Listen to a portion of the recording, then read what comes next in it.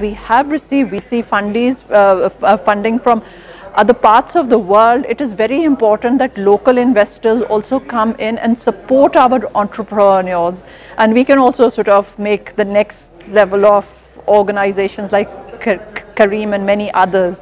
Kareem was started, of course, by a Pakistani entrepreneur from Pakistan. He started in the Middle East. Still, we take a lot of pride in this, and that gives the positive hope that entrepreneurs in this country can do wonderfully well.